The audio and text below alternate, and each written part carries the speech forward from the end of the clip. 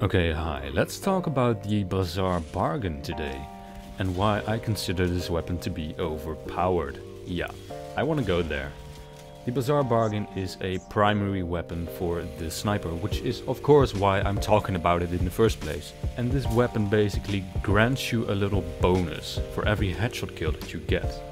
During Gunmetal, the stats for the bizarre bargain were changed, which I think is nice. Obviously, a little fresh input in the game is always welcome, but it has made this weapon overpowered in my eyes, and I'll tell you why. So let's have a look at the stats. As you know, there is a meta for weapons to be balanced. A weapon should have both a downgrade and an upgrade.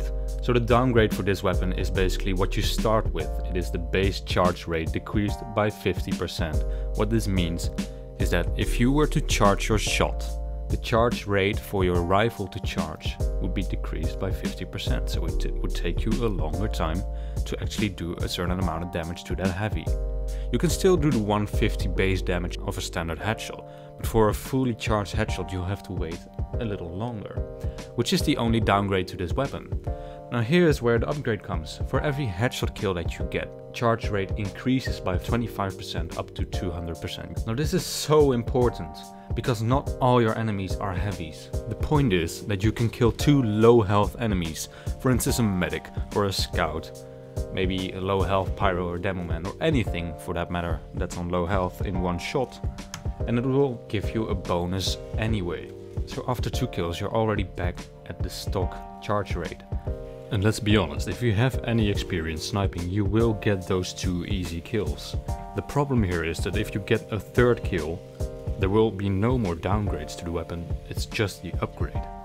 And from that point on, it is a straight upgrade on the stock sniper rifle. And with each kill you get after that, the next kill will be easier to get. To demonstrate this, as you can see I already have 5 heads, which means that I'm already far above the charge speed of a stock sniper rifle. You see how easily I take down this pyro soldier, and with just 2 seconds I take down a sentry with a fully charged shot. Once again, it only takes me 2 seconds to do a 400 damage headshot to that engineer. The pyro was no challenge. The sniper, no challenge. This heavy, 1, 2, boom, already dead. Now we have to keep in mind that heavies are supposed to be the tanks of Team Fortress, so they absorb a lot of damage. So having a rifle that takes down a full health heavy in less than 2 seconds without any downsides whatsoever, I don't know, that's overpowered.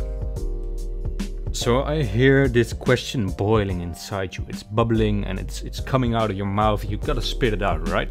Snow, if it's so overpowered, how come we never see you use it? I got a fucking golden rifle, what the fuck do you think I'll use? Sniping's a good job, mate!